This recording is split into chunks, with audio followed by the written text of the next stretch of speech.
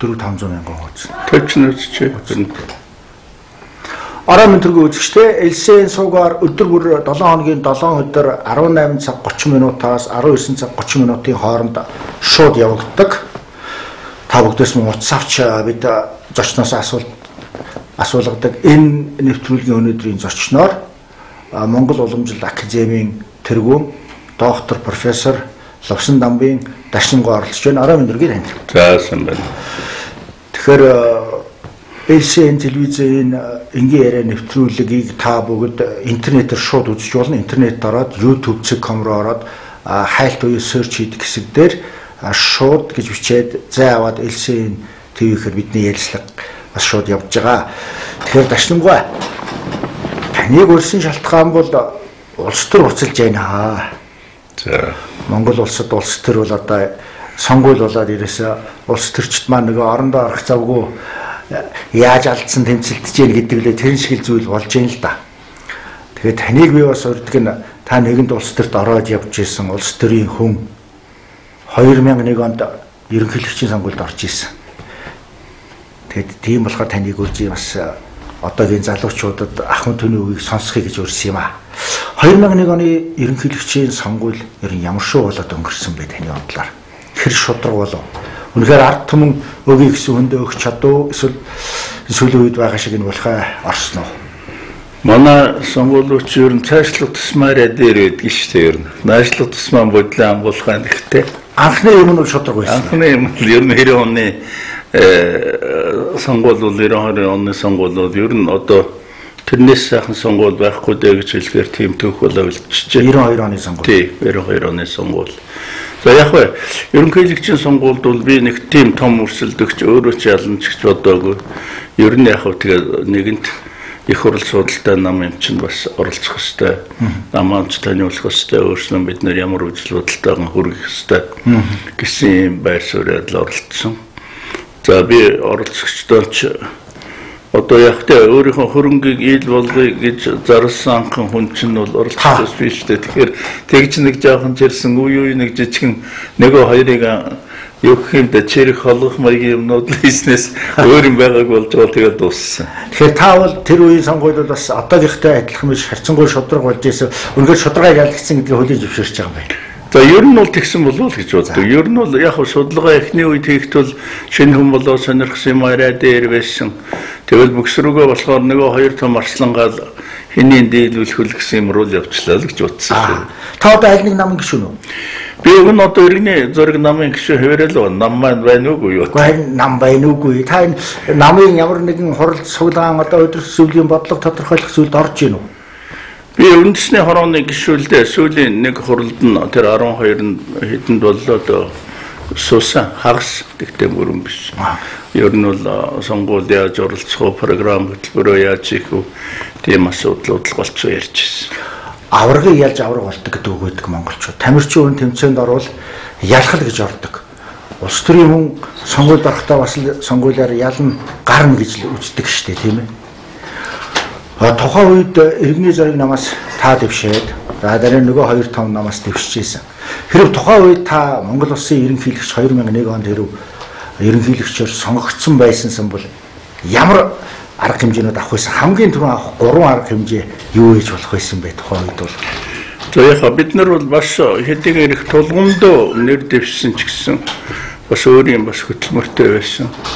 Ер нь бол миний голцоо тэр хөрсөн газараа ярьжсэн зүйл бол сайн засаглалыг бий болгоё гэдэг үг бол би хэлжсэн. Тэр нь бол одоо ил тод бай, шудраг бай. За тэгээд ер нь бол бид нар чинь нэг Монгол орныг ямар улс орн болгох вэ?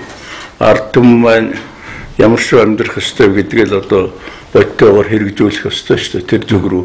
За би яг өөрөө шинжлэх ухаан боловсролын салбарын хүн байсан учраас ер нь оюуны хүрээгийг монголчуудын илүү бас анхаарах ёстой юм байна. Мэргэжлийн хүмүүсээ бэлтгэх, хөгжиж байгаа салбаруудаа тодорхой тийм бодолтойгоор хөгжүүлэх тийм л юмнууд бодож ирсэн л доо. Ер нь тэгээ тэр үе чинь бол бид нар энэ иргэний нийгэм байгуулах, иргэдийнхэн оролцоог нийгмийнхэн бүтээн байгуулалтад илүү их төлхөө болгох, эрх зүйт нийгэм болгох, өөрөөр хэлбэл хууль нь бол одоо шударга тэгшүүлцэлдэг байлгах. Тэгэл ер нь бол одоо ардчлалынхаа зорилтыг үнэхээр бодиттой болгох. Ардчил гэдэг чинь бид нэр зөвхөн үг яриа биш, үнэхээр нэг тийм өөрийгөө хөгжүүлж байгаа нийгэм байна гэдгийг харуулах тэр зөв рүүгээл явъя гэж бодож байсан. Тэгээд яг уламжлал судлалын хүн чинь бас Монгол хөрсөн дээр бид нэр энэ бүтээн байгуулалт амьдралаа явуулж байгаа юм чинь бас өөрийгөө хүнийг хардуурахаас гадна өөрөөдөө байгаа үнцэнтэй илүү сайхан юмнуудаа илүү бодно шүү дээ. Таны 2001 онд ерөнхийлөгчийн сонгуульд оролцож байсан тэр хугацаанаас хойш 15 жил өнгөрлөө. Таны тэр хүсэж ирсэн шудраг нийгэм, эргний нийгэмч гэдэг юм уу? Жинхэнэ ардчилсан нийгэм Монголд бий болж чадв уу энэ хугацаанд? Тэгэхээр бид нар бол олон сайхан юм бий болгосолдоо ер нь бол би бас нэг тийм юмыг дандаа муухай талаас нь ярих дургүй хүн болзууг нь илүү ярил болж байгаа зөв рүүгээ илүү дэмжиж явбал гэж. Тэгээ харамсалтай нь одоо байгаа байдал маань нэг аятайхан үг хэлэх тийм боломжийг олгохгүй болчиход байна. Юу гэхээр бид нар хамгийн гол юм нь бол энэ улс орны хөгжүүлэх тууштай холын бодлого гэдэг юм байхгүй. За ер нь бол тэгээд нэг намуудын сонгуул хооронд вийнийгээ дийлэх гэсэн амлалтууд. За биенийгээ дийлэхийн тулд ер нь хөгжлийн одоо аятайхан явж байгаа юмыг хүртэл нураадаг, унагадаг. За нэг иймэрхүү арга барилаар явцсан учраас ерөнхийдөө энэ буруу бодлого, буруу арга барилдан одоо гүйцэгдээд нийгмийн маань байдал өнөөдөр их хэцүү боллоо шүү дээ. Өрөнд бид нэр орж байна. Ерөнхийдөө улс орноо хөгжүүлэх бодлогын бүхэлд нь ингээ аваад үзэх юм бол ерөөсөн улсын бодлогонд бэлэнчлэх бодлого гэж бараг томьёолж болохоор шахуу. Шалтгаан нь юу энэний шалтгаан? Эсвэл хэн нэг буруутан бид нар хайдаг монголчууд. За тэр нөхрөл буруутаа гэдэг юм уу? Нэг ийм юмнаас болоод бид ийм байдалд хүрчихлээ. Бид нар шалтгааныг олон зүг рүү ийш тийш нь түлхэх явдал шүү дээ. Ягаад гэвэл энэ чинь хийж бүтээж байгаа хүмүүс л юм чинь. Хүмүүс чадж байна уу? Хүмүүс юу бодож байна? Хүмүүс тэр хариуцлагатай байна уу? Хүмүүс үнэхээр тийм хүсэл эрмэлзэл байна уу? Энэ талаас нь хөгжсөн л юмны болохгүй байгаа нь илүү нэгдэн шүү. Та одоо нас өдөр хэд хүрж Дашням га? Би л одоо 73. 73.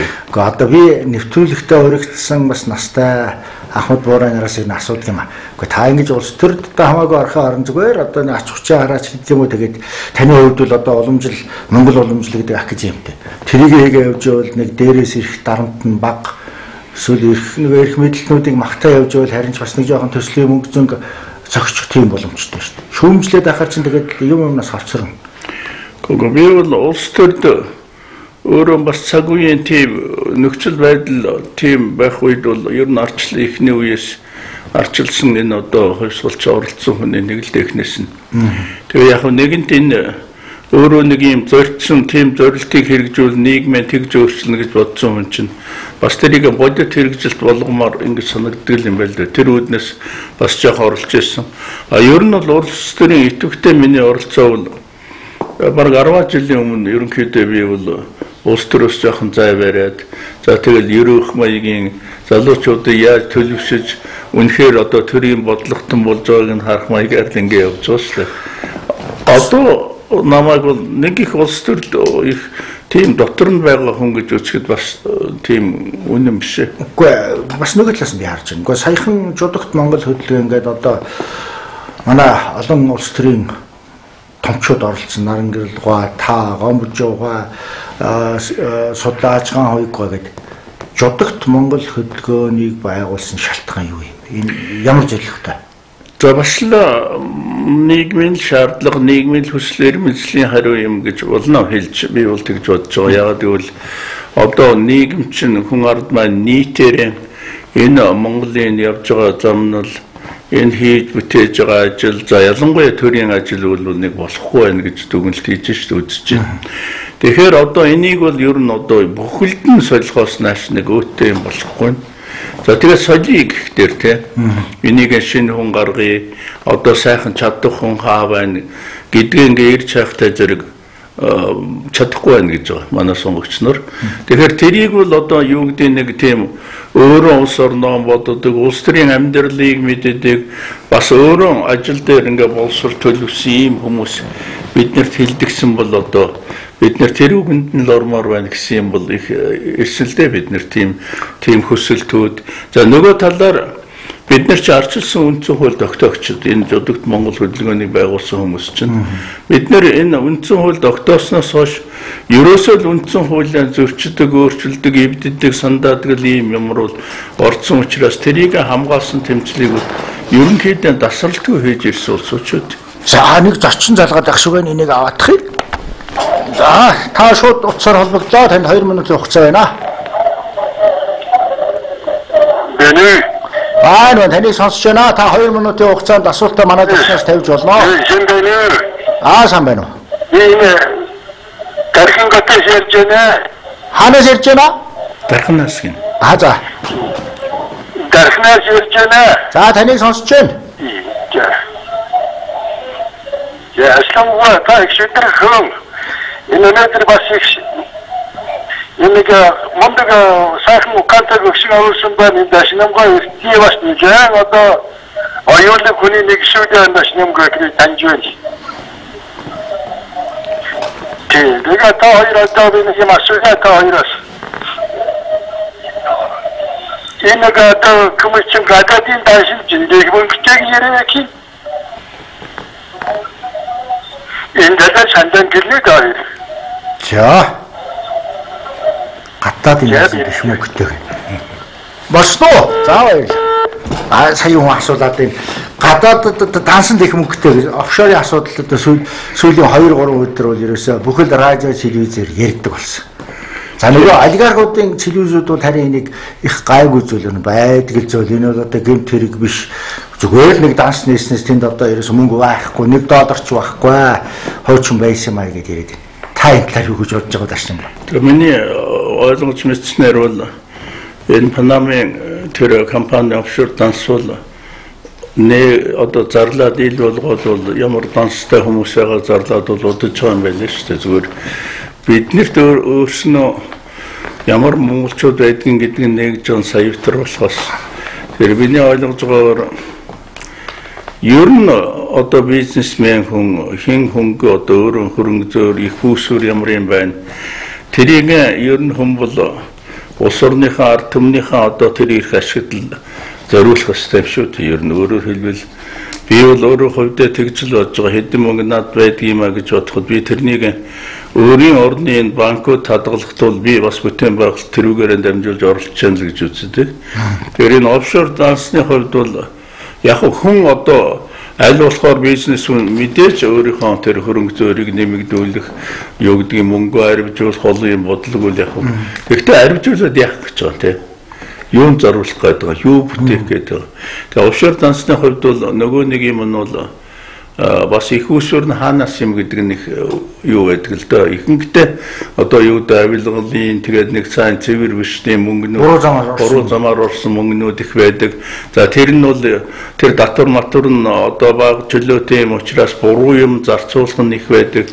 Тэгэхээр бид нар бол тэр өөрийнхөө мөнгийг хинж байсан одоо гадна хадгалдаг нь харамсалтай. Бас нэг жоохон монгол хүний жудаггүй юм байна гэж нэг талаар хэрвээ тэнд одоо буруу замаар олсон юм мөнгө байгаа бол бүрч харамсалтай. Ерөөсөө одоо тэрийг бол их усүр нь хаана гэдгийг тийм боломж нөхцөл нь байдаг юм бол манай энэ одоо холбогд байгууллагууд шалгах ёстой л дөө. Тэрийг дахиж хэлэх ёстой. Зүгээр анх нэгтээ бол бид нар данстайгийн л нэ одоо зүгээр хинт хэдийн юу байгааг нь бол хэлэхгүй гэсэн тийм бас зарчимтай байсан юм шиг байна л. Гэхдээ ер нь гадаадын санийн хөвлөөр ялангуяа одоо чөлөөт үнэхээр чөлөөтэй бичдэг тэр газрууд бол энэ офшор дансанд байгаа мөнгө гэдэг бол даган татвараас цухтаасан мөнгө байдаг. Үргэлж буруу замаар орсон мөнгө байдаг. Хар тамхи, янхан, зэвсгийн 8 тэгээд улс төрчдийн авилгалын мөнгө тийшээ очдгоос шударгаар бизнес хийж байгаа хүн бол хизээш тийш нь оруулдаггүй гэж бичдэг. Жишээ нь бол одоо тэр ялангуяа одоо энэ эрх баригчтай олигархуудын телевизээр яриад байна. Одоо энэ бол бараг их л гайгүй юм, юун сүртэй юм, их тов шиг гэдэргээд. Гэхдээ би нэг жишээ хэлье л да. Одоо 80 хэдэн оны үед Германы мундаг сайн теннисчин Штефи Граф гэдэг байсан эмэгтэй. Тэрний нэг шагналын мөнгнөөс нуусан хэрэгээр эцэг нь Петр Граф гэдэг хүн шоронд орж исэн Германд. Германд тэр мундаг тамирчид одоо шүүм махарч байдаг юм одоо дэлхийд алдарсан тэр тамирчид татварын мөнгө татвараас нуусан бол зүгээр ял авдаг шорон явна. Гэтэл манай улс төрч тийм их мөнгө байх ерөөсөө үндэс байхгүй нөхдүүд ингэж байгаа болохоор энэ бол зөвхөн нэг жодгийн асуудал биш нөгөө совс гэдэг энэ бүр гэмт хэрэг гэж үзээд хүмүүс янз бүрээр үзээд байгаа байхгүй. Тэгээд уян гишүүн өчигдөр уржигдөр бас гарлаа энэ нөхдүүд одоо яаралтай Монгол улсын хилээр гаргахгүй байх арга хэмжээ эхлээд авах хэрэгтэй байна гэж энэ та юу гэж бодож байна зөв үү? Тэгээд ер нь бол бид нар энэ мөнгө авал зогтчих шүү дээ. Ерөөсөө энэ үндэснийхээ баялагаас хумсалсан хэрэг энэ зовчулсан буруу замаар болсон энэ хөрөнгийг бол ер нь буцааж өгөх хэрэгтэй л дээ. Тэгэхээр буцааж авах одоо ямар аргуудаа нэхлээд өөрсдийг гаргуулахгүй тэр дансны одоо ямар шугамар мэдээлдэг. За ер нь бохирдуу мөнгө байна гэдэг нь бидний ярьсан яриаггүй одоо гадаадын хүмүүсийн чинь тэр нь ил болчихдоор яадаг нь бол тодорхой харагдаж шүү дээ тий. За огцорж сайд хүн Канадад за тэгэл Японд өнөөдөр гэтэл одоо шууд баримтлагаа эхлээ шалгаад эхэллээ. Тэгж төр нь хүртэл хатуу арга хэмжээ авдаг юм байна. Тэгэхээр эн чинь бол үнэхээр Монгол төр байна уугүй юу? Ийм одоо босромог явдлыг бол бид нар ингээл зүгээр илээл магтаал хаацаалал өнгөрөхөөгүй юу гэдэг нь одоо бас харагдана. Энэ бол манай төрийн нүүр царайг бас давхар шалгах юм болж байгаа юм шүү энэ хэрэг дээр. Монгол улс өнөөдөр хүртэл 4 ерөнхийлөгчтэй байлаа л да тийм ээ. Нэг нь магадгүй та байх байсан. Гэхдээ сонгогдсон. Энэ 4 ерөнхийлөгчийн та хариулахгүй жиж болно. Хамгийн сайн ажил хийсэн хамгийн тааруу ажил хийсэн гэж үнэлгээ өгч та чадах уу? Бас нэг ингээд дэнсэн дээр тавиад үсгэхэд за нэг нь арай илүү хийжээ яг хүн алдсан байж болно ажил хийдэг хүн алдсан гэдэг. За тэгвэл нэг нь энэ арай дөмөх юм гэж тэр нь болохоор арай дутуу юм хийжээ гэж тэгэд нэрлж болох уу? Тийм төрийн тэргүүний ажлыг 4 жил зарим нь 8 жил болж байна. Цөөхөөгөр дүгнэхэд хэцүү. Зүгээр би харин ганцхан зүйл хэлмээр санагдаж байгаа. Ерөнхийлөгчийн сайхан ийм хүндтэй ард түмнийхээ итгэлийг хүлээгээд хүндтэй ажил хийсний дараагаар манай ерөнхийлөгч байсан хүмүүсээр нь миний л бодлоор бол байж чадахгүй байх шиг байна. Тэрэнд нь харамсдаг зүгээр тийм бай гэдэг жорвол хүн хэлж болохгүй л дээ. Би тэрийг яагаад тэгж хэлж байгаа гэхээр бусад орны ерөнхийлөгч байсан хүмүүсийн ерөнхийлөгчээс одоо өөрөө тэр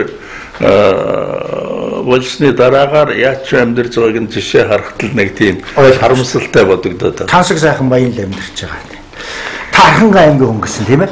Таны багнаас яаж өнгөрөв? Аль сум их вэ та Архангай? Би Архангай аймгийн төвшрүүлэх сум. Төвшрүүлэх бол улсын төвшрүүлгийн сангийн аж ахуй. Тийм улсын сангийн аж ахуй л доо. Ер нь бол одоо хуучин бидний ойлгох социалист сектор тэр ихэнхдээ одоо хөдөө аж ахуйн салбар боловч ажиллаж байгаагийн одоо анх бий болсон хөдөө аж ахуйн салбар тийм л одоо өөрөөр хэлбэл төвчрүүлгийн аж ахуйд анх аж ахуй бий болоход л газраа хаглаад тэр сайхан нутаг орны тариа ногоон ургахаас өмнө хав хар байхад нь малчд хараад үйлчлээсэн л тэрийг би өөрөө хараад зогсчихсан тэр одоо тэр юу болсон бэ төвшрүүлгийн сангийн аж ахуй гэдэг маань одоо яг нэг хэдэн жижигхэн хувийн салбарын хөгжлөгдсөн тэр аж ахуйн тэгээ зарим нь ч бүтэлтэй яваа зарим нь ч тийм ер нь бол тэгтээ яг ер нь бол нэг мэрэгжилтэй болсон салбарын мэдлэгтэй хүмүүс чинь зарим хэсэг нь бол тэр мэрэгжил мэдлэгээ төвшөөд хийжсэн ажлаа улам цааш нь одоо хөгжүүлээд ингээд бас явж л байна зарим нь бол зарим нь ч тэгж чадахгүй бол 10 жилээ та аймагтаа төгснө үү? Суманд 10 жилийн би аймагтаа төгсөөг 10 жилийн би 1-р 10 жил. 1-р суманд хэд хүртэл байсан? Суманд би 3-р анги хүртлээ. Тэгээд одоо тэр ч би бас жижигхэн нуглаанд өртсөн хүүхэд. Нуглаанд яг гэвэл сангийн аж ахуйн зөвхөн сангийн аж ахуйн хүмүүсийн хүүхдийг авна ард иргэдийн одоо хүүхд сургууль сургахгүйгээд би сургуульгүй 4-р ангид сургуульгүй болсон хүн. Тэгээд бүр яаж ирж тэр биокомбинат гэдэг газар одоо нэг 4-р анги төгсөөл ингээд цаашаа сургуулиас гарах дургүй ийм л одоо бас 10 жилийн юундаа наасаа шүдлгөнтэй л байлаа. Их сургуульд та хаан сурсан? Би их сургуульд Оросд сурсан.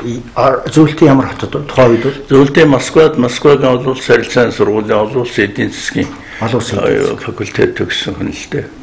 Тэр үеийн Орос хүнийг одоогийн Орос хүнтэй харьцуулж болох уу? За би бол яг оюутан байхдаа өөрийнхөө одоо курсын тэр жижигхэн салбар ангийнхаа хүмүүсийн орсуудаар жишээлж бодоход бол маш сайхан тусч тийм нөхөрсөг оюутнууд байлаа.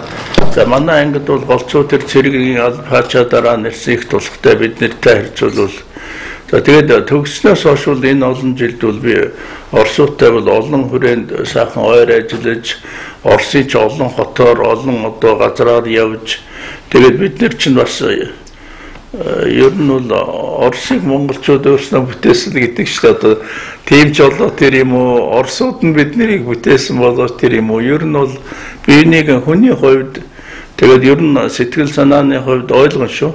За нэг зочныг эрэг аваадах юм. За таныг сонсож та шууд утсаар холбогдлоо. За нэвтрүүлэг үзчихээ. За Л.Дашням гот орон дүргийа. За самано.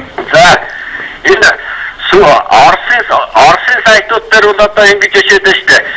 Энэ одоо 21-р зууны арчил бол одоо Америк барууны орнуудын шинэ колонийн бодлого юм аа. Өмнө нь бол одоо энэ Азид орн дахин одоо энэ Зүүн Европын орнуудад бол өмнө нь бол ардчилсан бол байсан. Тэр байтугай Азийн орнууд энэ бол бүр эртний одоо уламжлалтай энэ байдаг.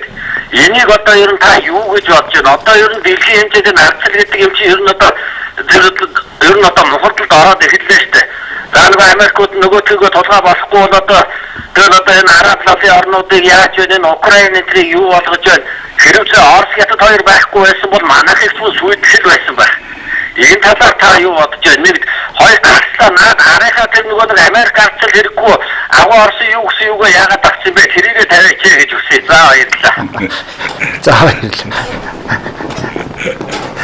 Тэр ч яг өцөгдрийн зочинтой 5 сарын 9-ний Ялалтын баярын өдөр зочинтой ороход тавьсан плакат байсан юм аа гэж хэлээ. За та хариулах уу? Тэгээд за ер нь ардчил бол энэ хүний эрхийг сайхан хангадаг, хүнд их сайхан боломж нээдэг. За тэгээд өөрөө бол бас нэг тийм мууч сонголт биш юм аа нийгмийн хувьд бол. Зөв тэрийг тэрэндээ яаж эзэн болж тэр нийгмээ яаж байгуулж байгаа нь бол тэрнээсээ л одоо хамаг юм шалтгаалаад байгаа. За бид нар бол үндсэндээ үнэхээр 25 жилд ардчилтай нийгэм хүнлэг сайхан нийгэм болгож чадсангүй өдөр ирэх тутам харагдаад байна.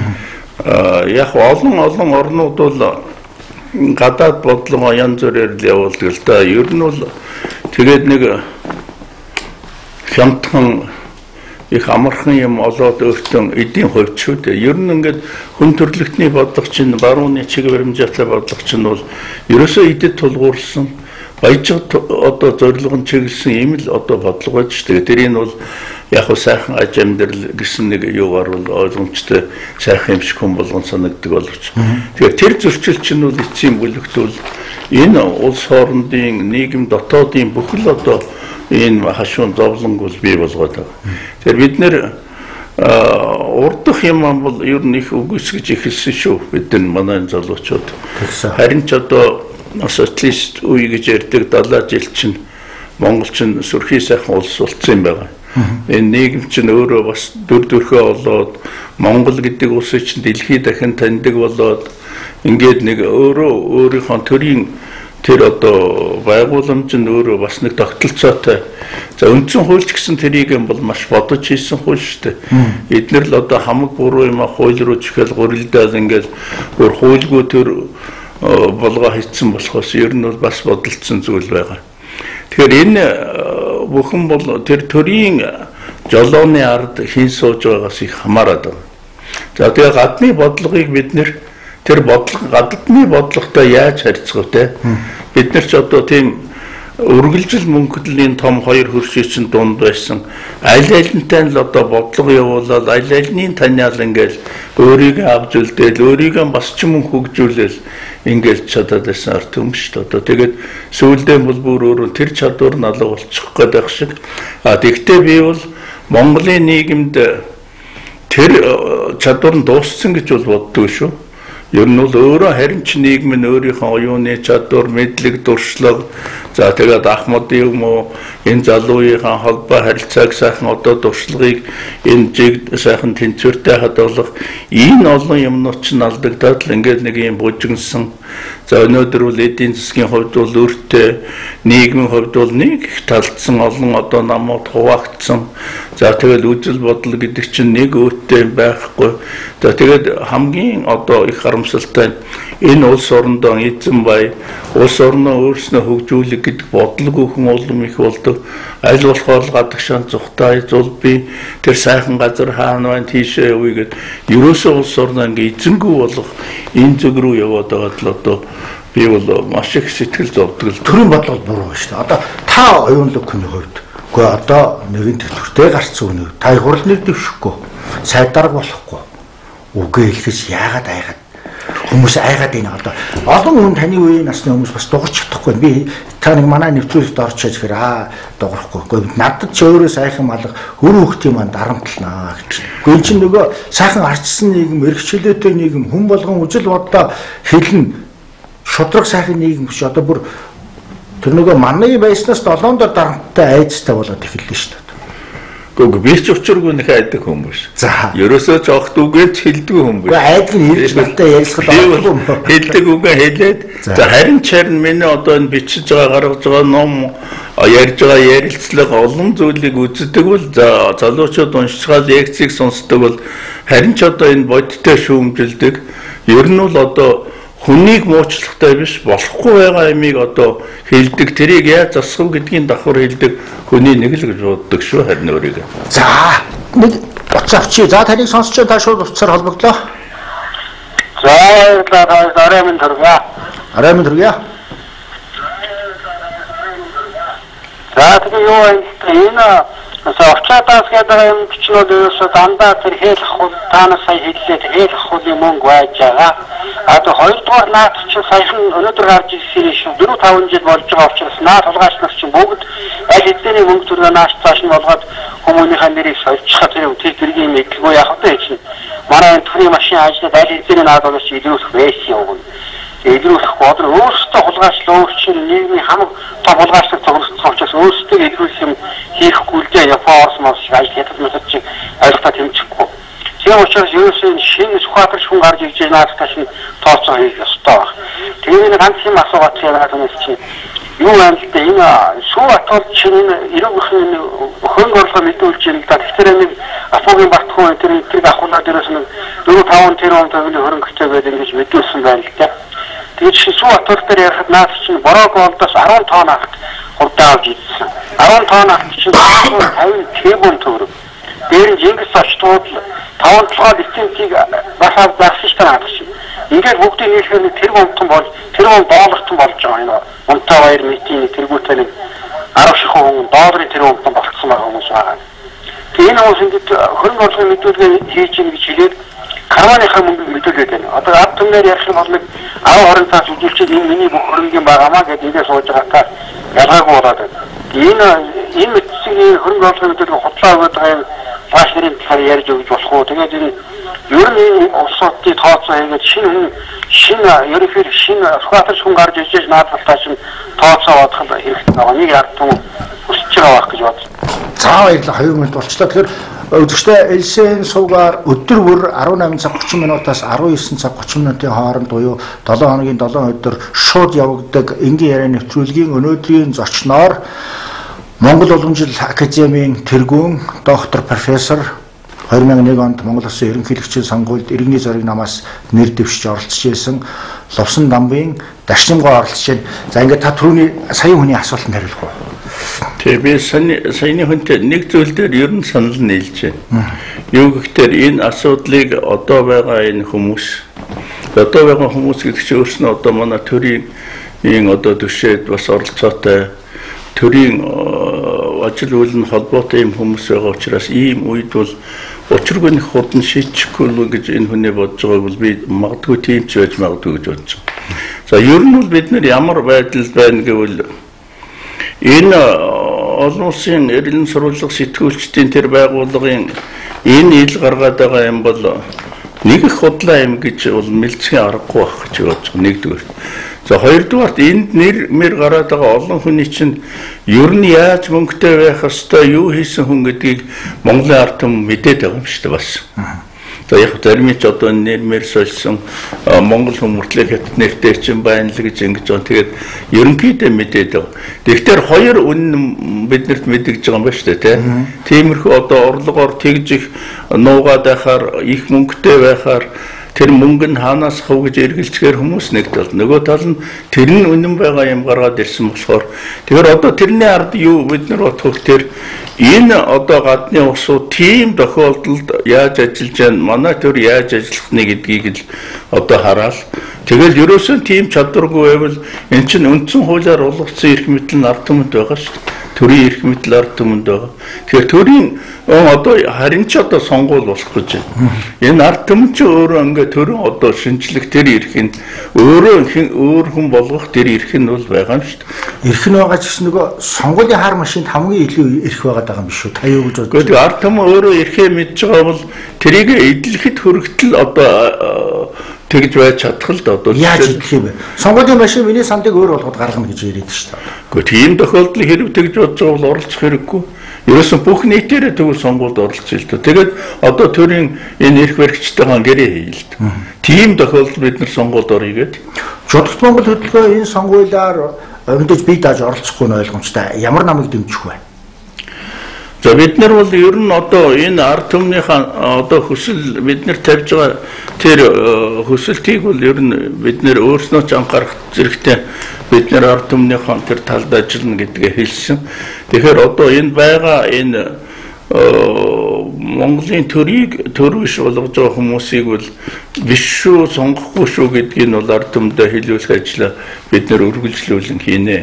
За тэгээд ер нь бол одоо энэ чадвартай шин байхаар ийм бохир үйл хийхгүйгээр үнэхээр бодлоготон байх тэр хүмүүсээ бол бид нар бас энэ намууд нэр дэвшүүлэхэд энэ янз бүрийн бид нар чинь нам биш хөдөлгөөн юм чинь бас намуудын дотор ирэх биш бас нэг гэрэлтэй гигээтэй юм бас дэвшүүлэх болов гэж бодож байгаа. Тэр бүхнийг бид нар өөрсдийн одоо дуршлагын өөрсдийн одоо тэр дүгнэлтийнхаа одоо хэрээр ийм одоо 76 хүн гаргачвал ер нь төр чинь их одоо эрүүл цэвэр чадварлаг болох юм биш үү гэсэн саналаа бол хэлнэ гэж бодож байгаа. Тэр нөхцөл бол бүрдэн. Ер нь бол бид нар одоо уянгийн энэ хэлж ярьж байгаа зүйлийг бол буруутгахгүй байгаа. Бид нар бол энэ дэмжиж байгаа. Ер нь бол одоо бид нар үнэхээр л одоо ард түмэндээ энийг хэлэх ярих хэрэгтэй.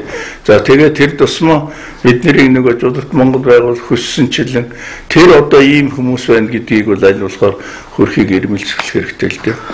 Хуучин сас нийгмийн үед 5 сарын 1 Майн баяр гэдэг байлаа. 5 сарын 9-ний өдөр Ялтын баяр, 11 сарын 7 Октябрийн баяр гэдэг бид хоёр баяр дээр нь талбай дээр жагсдаг байлаа. 5 сарын 9-ний өдөр надтай ярилцлагад орсон буураа хэлж исэн одоо халах голын дайнд 1000 орчим монгол хүн нас барсан. Яг бүгдийг бүр шахаад 1000 орчим монгол дайчид нас барсан. 24000 Орос улаан армийн офицерууд нас барсан гэдэг. Өнөөдөр 5 сарын 9 сая юу болсон бэ гэсэн төв талбай дээр ямар ч юм болсонгүй. Зүгээр нэтээр харж яхад сонин хөвлөөр уншиж яхад бол Лондонд байдаг юм уу, Парист ч байдаг юм уу, Вашингтонд тэнд амьдардаг Оросууд нөгөө хөшгөө мөнхийн батлан гээд хүмүүсийн зургийг урдаа аваад ингээд жагсаа сайхан явж байна. Бид нар бүгдийг бах болгочлаа. Энэ зөв буруу юу? Найз ахаа гэж явж байгаад ингэж ар нуруугаа харуулж болдгийм үнд жудаг байна уу Монгол? Ер нь бол Ялтын баяр бол бас бидний баяр мөн л дээ. Энэ ялт байгаагүйгээр бид нар өнөөдөр ийм байхгүй байсан гэдэг олон одоо учир шалтгаанаар бид нар тайлбарлаж чадна. Тэгэхээр ер нь 90 оноос хойш бид нар ч баяр нь одоо хэтэрчээд байгаа маа. Ер нь бол миний бодлоор бид нар чинь баярлж хөөрдөг тэр хугацаа чинь ингээд календарын юг хөгөөд үтсээр 120 гаруй 29 хоног зайв бид нар ч баярлт юм байлаа шүү дээ. Тэгээд баярыг бол заавал чагсаад л ингээд лоозон барих ийм маягийн юм одоо ресторанд орж хоолунд идэх ч юм уу маягаар тэмдэглэхгүй байж бас болно шүү дээ. Хамгийн гол нь би тэр ялалтын баярд ач холбогдол өгөх хэрэгтэй. тэрийг ойлгуулах хэрэгтэй. Тэрний тухай бол одоо юу гэдгийг телевизийн нэвтрүүлэг хийх хэрэгтэй. Сонин сайхан тэр сайхан том одоо өгүүллүүд гардаг юм уу? За тэгээд одоо магадгүй тэр бичлэн оролж байсан хүмүүсээ тэр өдөр баярлуулдаг ч юм уу олон сайхан хэлбэр байна шүү дээ. Ерөөсөө тэгэл бүгдөө нэг цуваач ихсчүүл ер нь мундаг тэмдэглэж байгаа гэж би бодохгүй байна. За нэг зочныг авчи. Одоо танд 1 минутын хугацаа өгье. Сүүлийн 30 минут. 10 минут өгье. За энэ улсын улс үнэхээр утга автлаа. Одоо 2012 оны сонгуулиар тэр хатбилгүй автомобилистны хүү тэр хэлжсэн улсын улсын гишүүн бодоод уламжлал бодоод гэдэг өөрөө хэлсэн шүү дээ. Эхлээд автомобилист болсон дараа тояагаад ихнэр нь болсон. Тэгээд хамаатай хүү нь уусаа. Тэгээд дооны шилтгэл өөр гэдэг ийхэл хэвчээ. Тэр талаар тоёр юу жопдог вэ? За Монголын иргэний хэн ч улсын их хурлын гишүүн болох хэрэгтэй. Тэр ер нь бол арчсан орон гэж хэлдэг. За ер нь бол хэний хүүгээс үл хамаар.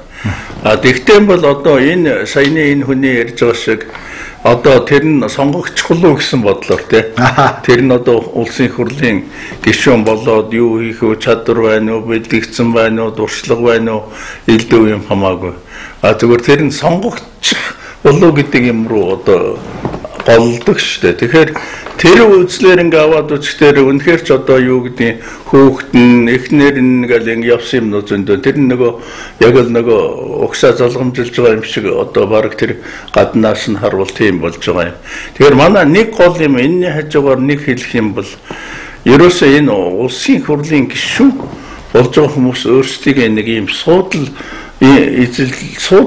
байна гэж ингэж бодоод байх шиг байна. Тэр суудалтан за тэгээ юу гэдэг өөрийнхөө одоо хөрөнгө зөөрийг нэмэгдүүлэх боломжтой одоо тэр төрийн мөнгнөөс зурчуулах боломжтой нэг тийм нэг хувийн боломж байна гэж хараад байх шүү. Ер нь бол улсын их хурлын гишүүн гэдэг чинь одоо бодлоготой юм шүү дээ. Политик гэдэг чинь бодлоготой байхгүй юу? Тэр бодлогоо бид нэр энэ төрийн улсын одоо хөгжүүлэх бодлогоо хуульдаа шингээж дамжуулж одоо гаргаж явах тэр л ажлыг хийж байгаа бодлоготнууд юу гişүү бодлоготой байх. Өнөөдөр бодлоготой нам байхгүй болсон байгаа юм шүү дээ. Тийм ер нь одоо намуудаас хад аль нь барууны намын аль нь зүүнний нам гэхэд ер нь мэдэхгүй дээ. Энэ дотор одоо баруун зүүн үзлэж мэдэхгүй. Бүгдээр ингээ харахаар бол аль нь ч юм шиг ерөөсөө. Тэгээд бүгдээрээ сонгуул болохоор ард түмэндээ юм амлна, маргааш нь мартна. Арчлын 26 дахь жилдээ өнөөдөр бид ороод явж байна. 90 онд за 86 оны перестройкаас эхлээд 90 онд ингээд дэлхийд даяар арчил ингээд бий болоод ирсэн энэ үед социалист 14 орноос өнөөдөр Монгол хамгийн сүүлд адаг барьж явж байна. Амьдралын төвшин, дундаж төвшин ядуу. Нөгөө энэ залуучуудын арчсан залуучуудын хэлээд байдаг тэр муу хэлээд байдаг соц нийгмийн үед нь одоогийн шиг юм архичин байгаагүй шүү дээ. Ийм олон гуйлагч байгаагүй. Ийм ажилгүй хүмүүс байгаагүй. Биеийн үнэлэгчд байгаагүй. Тараншааныхан байгаагүй. Хогчд байгаагүй. Айлын орцонд ороод унтдаг хүн байгаагүй. Одоогийн шиг ийм олон амин хорлож байгаа хүн байгаагүй шүү дээ. Тэгэхээр бид зөв замаар яваад байгаа юм уу? Алдаад байна уу? Ер нь тэгээд яг ер нь ямар төр байна тийм ард түмэн за эсвэл нөгөө талаас нь ямар ард түмэн байна тийм төр байдаг гэл энэ бас нэг том яллууд байдаг л да. Тэгэхээр ард түмэн биднэрт ард түмэнд бол ер нь буруутай юм бол бас би бол тэгж хардаг. Ягаад гэвэл ийм сайхан боломж нээгчээд ахтвал өөрөө ер нь тийм бэлэнчлэх юмнуудаа тэр чадвараа өөрөө нээхгүй юмнууд бол их байгаа шүү дээ ер нь манай. За тэгээд уламжлалаар н чинь нөгөө 70-80 жил чинь ер нь төр нь бас нэг тийм нийгмийнхаа төлөө, хүн ардынхаа төлөө бодлогоч явуулдаг, тэрийг хилдэг, ойлгуулдаг, ингээд хараад сурцсан. Төрөө хараад, төрөө одоо хүндлээд дээдлээд.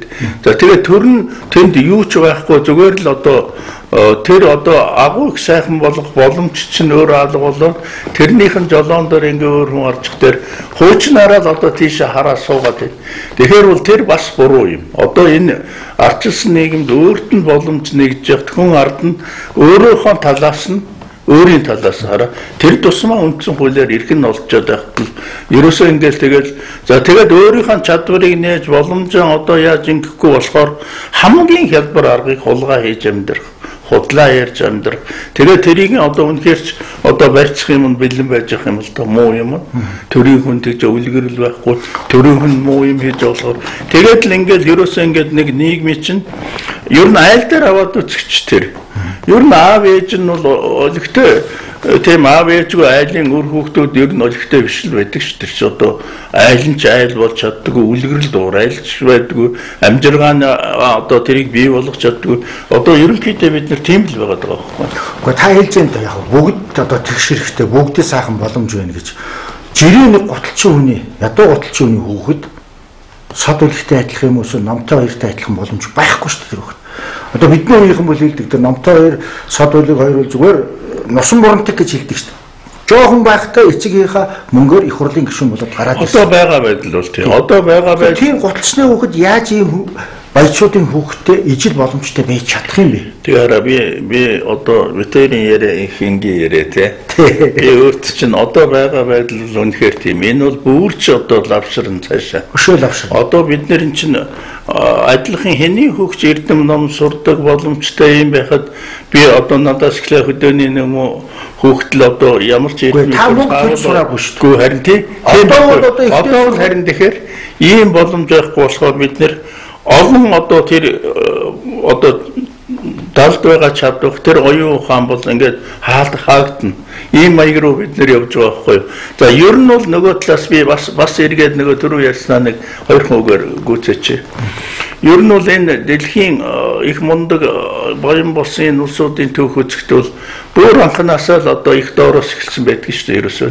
За бид нар ч бас ярьдаг энэ хятад хүмүүдний хурцтай ирээл тэгэл юу болдог гэж. Тэгэхээр тийм ерөөсөн чадахгүй гэж бол өөрөө бодож болохгүй.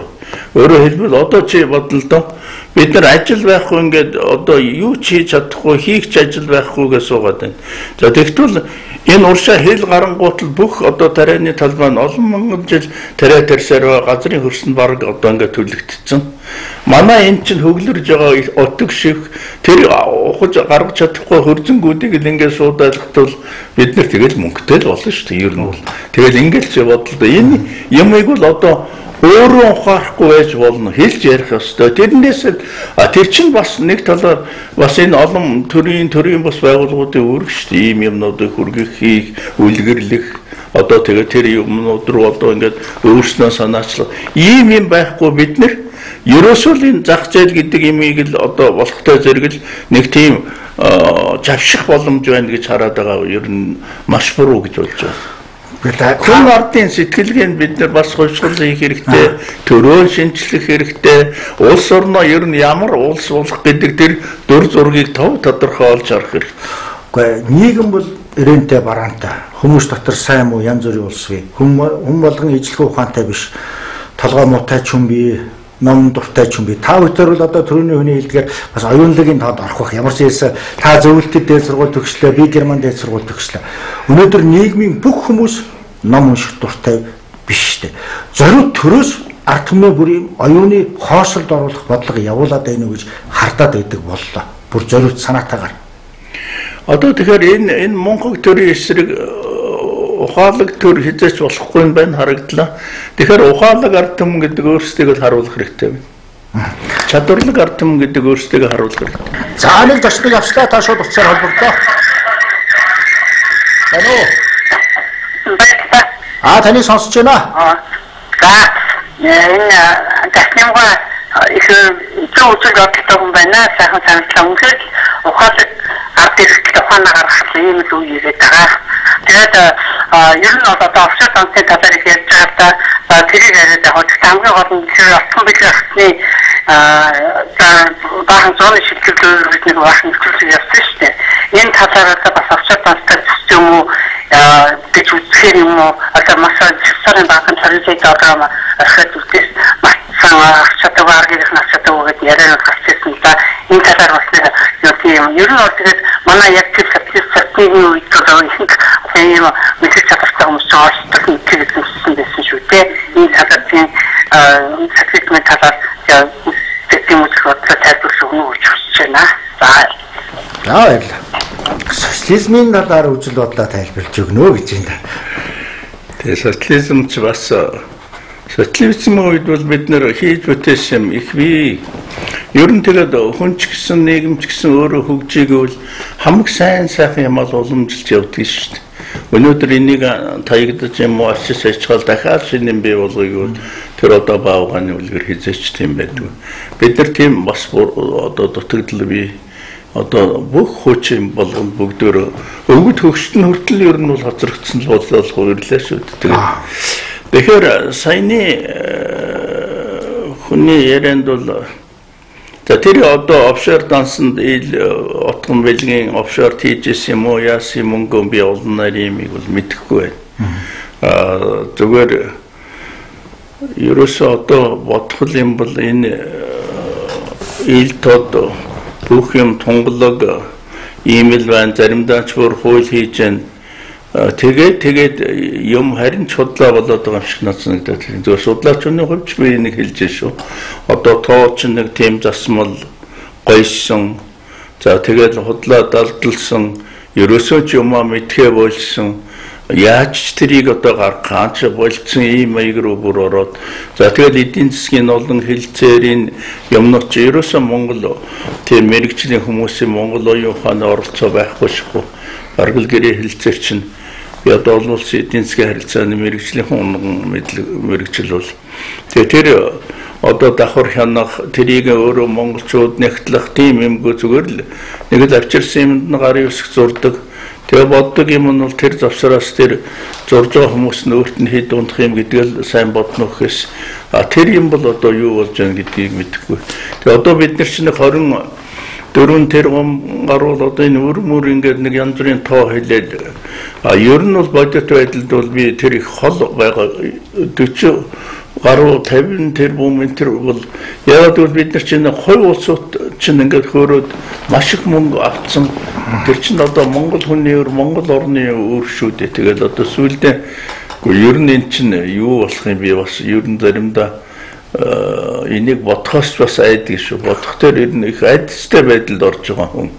Офшорын хувьд бодоход зүгээр нэтэр ч хүмүүс бичиж байна захим ертөнцид. Сая бол зөвхөн Панамаас ил болсон тэр. Өөр дэлхийд даяар зөндөө олон офшорууд байгаа.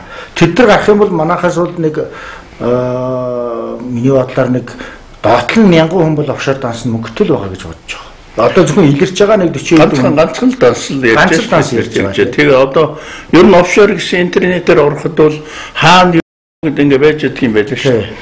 Тэгэхээр энэний ард л одоо ерөөсөн нэрийн одоо энэ офшор гарснаас хойш одоо өгд бид нар бол үнэхээр харамсмаар байгаа юм. Энд ч одоо монголчууд чинь бүх одоо амьдралаа өөрийн улс орондоо их орондоо ард түмэндээ зориулъя гэдэг л ийм л юугаар бид нар ч одоо хүн болсон шүү дээ.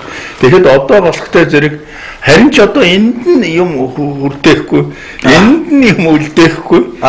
Тэгэл одоо хаашаа ч юм одоо хинт ч юм хаана өөрөө л одоо нэг юм уу хэдэн хүн нэг бүлэг ч юм уу ингэдэг л юм болцсон. Энд чинь бол ялангуяа ийм бодолтой улсууд төрийн одоо барьж яах гэхтэл одоо үнэхээр харамсмаар. Бүлэг дээрэмчтэйгээд Батбаатар өөрөө хэлсэн шүү дээ.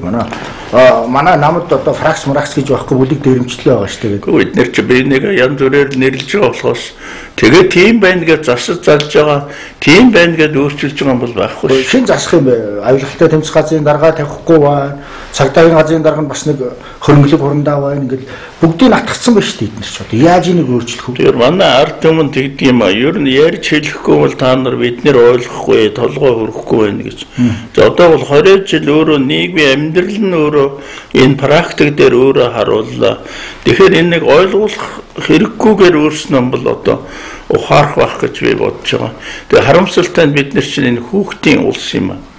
Залуучуудын улс болох дээр энэ чинь одоо нэг л би бол олон оюутнуудтай ажилладаг болохоор их хөнгөн наагур утга их тийм нэг дуурах одоо манай ардын хэлээр бол их савтгнах тийм дуртай. Тэгээд одоо энэ цаана өөрөө харин ч амьдрал нь ихэнх хэсэг нь өмнө чинь байгаа шүү. Ихэнх хөв заяа чинь та нарын одоо өнөөдөр биш урд чинь байгаа гэдэг яриад ахтал ерөөсөө нэг л тийм байдлаар хандах юм. Тэгээ тэрийн ч одоо энэ ирэх барьж байгаа ус учийг ашиглах юм байна шүү дээ. Монгол би заримдаа ч үнэн гэж бодоод байна. Монголыг байлгах одоо Маугийн хэснээр цагаан цаас байлгаа дээр нь юу ч бичсэн болно гэж тэрүүн шиг юм боддог юм үн чинь ер нь бол тэгээд одоо олон ард түмнөө сайхан ухааруулдаг, ойлгуулдаг, мэдүүлдэг юмнууд ч огт хийгдэхгүй. За тэрний орчин найрладаг, цэнгдэг одоо юу гэдгийг Монгол ярь шагнадагч юм одоо мөнгө ярьдаг юм. За тэгээд энэ тэн сайхан орон байна тийшээ явдаг ийм л юм л одоо тэгээд бид нар чинь энэ нэг сайхан яриа ингээд нэг хүрээд үлдэхээр юм нэг бүтэж байгаа ажлыг ингээ гаргах юм байхгүй юм ба шүү дээ ер нь. 12 онд Арцсан засгийн эрхийг авсан сонгуулиар. За энийг бол янз бүрээр хилдэг. Хууль бусаарч авсан гэдэг, өөрөөсөө бол хууль ёсороо сонгогдсон гэдэг. Тэрнээс өмнө ман нам засгийн эрхэнд байхдаа хоолны халбаар бас нэг зогоохон ард түмний өмчрөнгөөс ижижсэн гин. Бас нэг ич нүүртэй, улайх нүүртэй.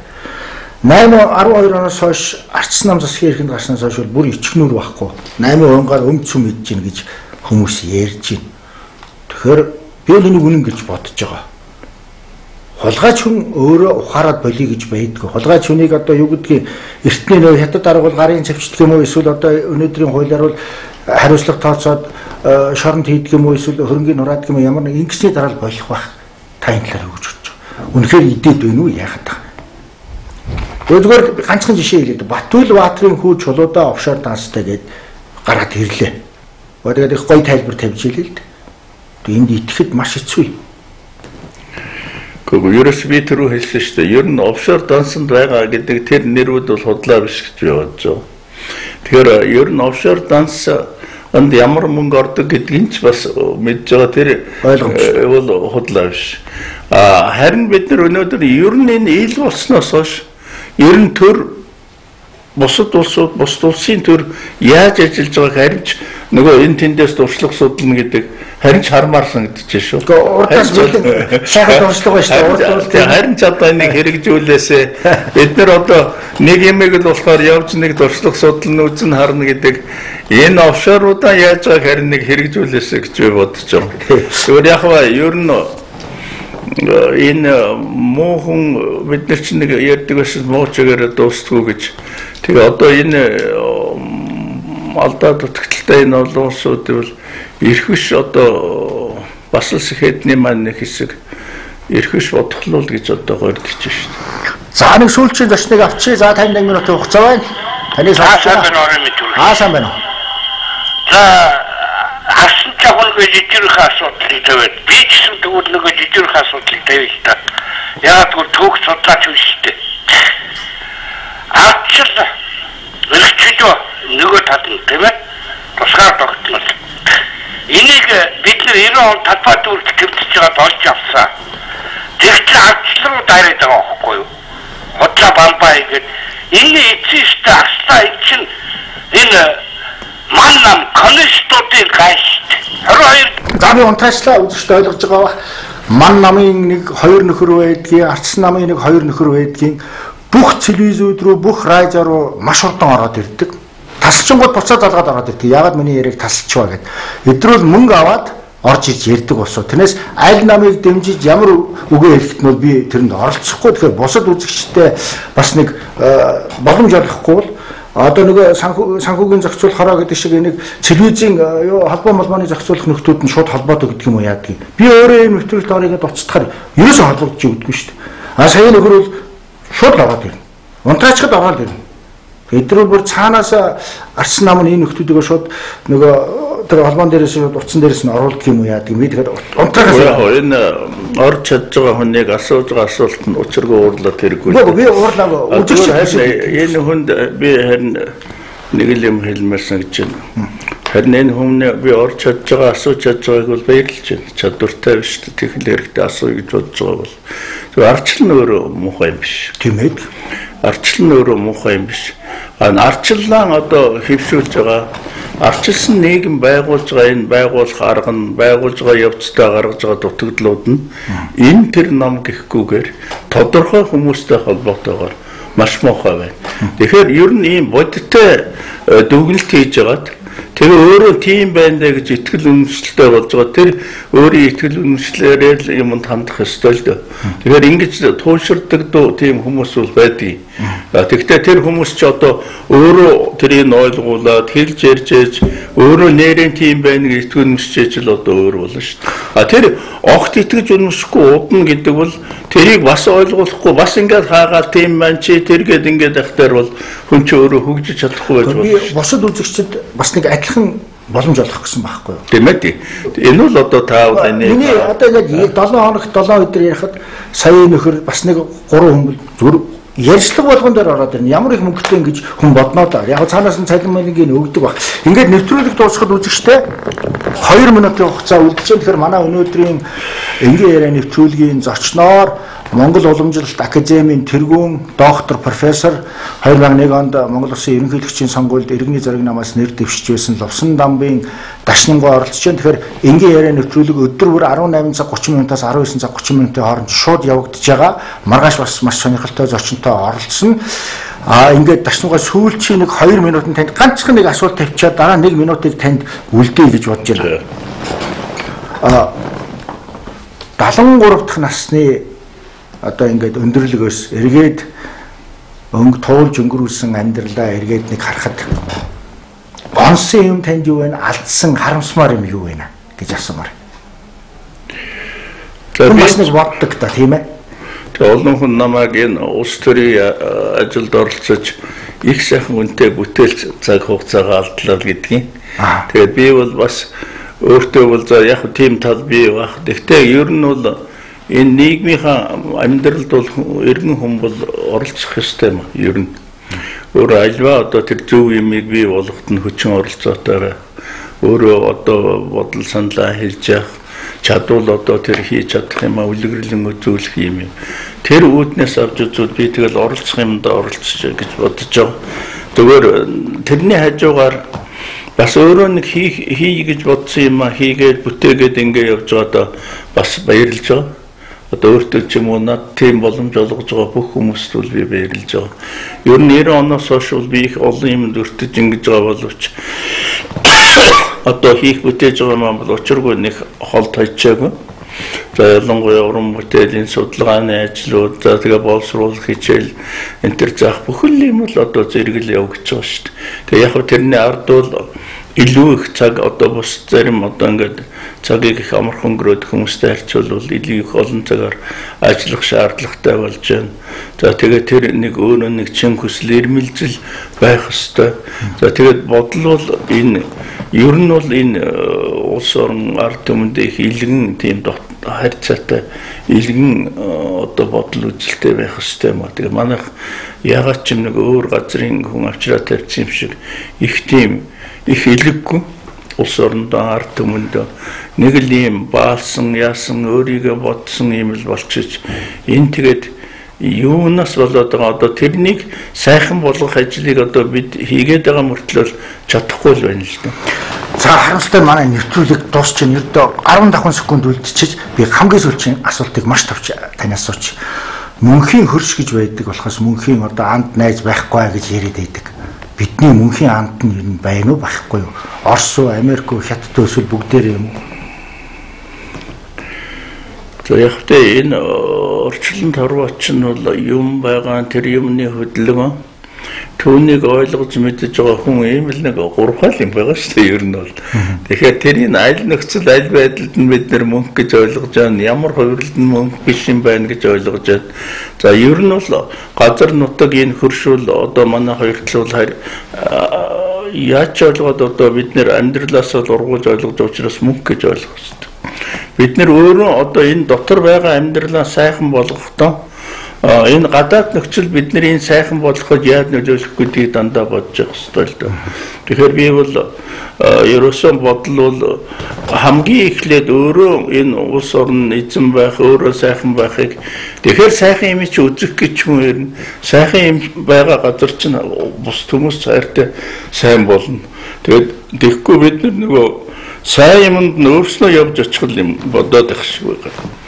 Тэгэхээр тэрл бодлоос л энэ бодлого гэдэг юм чинь одоо тэгжил гарна л да. Тэгээд одоо Тийм бодлоготонгууд бол бид нэр байгаасаа за тэгээд сонгуул би нэг үг хэлчихв. Сонгуул болох гэж байгаа учраас манай энэ сонгогчдод ард түмэн одоо тийм ярьж нэг ийм тийм хуулиар хош өөрөө одоо тэр эрхээ бодтойгоор эдлээсэй л гэж бодож байна. За тэрний нь бол Жуудагт Монгол хөдөлгөөн бид нэр энэ сонгуулийн болтолч сонгуул ийн явцч одоо ард түмэнд туслахыг л хичээхийг бод. За баярлалаа тань нэвтрүүлэг харамсалтай хугацаа боллоо. Баярлалаа. Өшөө дахин олон уран бүтээл хийхийг улс төрд бас идэвхтэй оролцохыг хүсье Л.Дашням. Баярлалаа үзэгчдээ.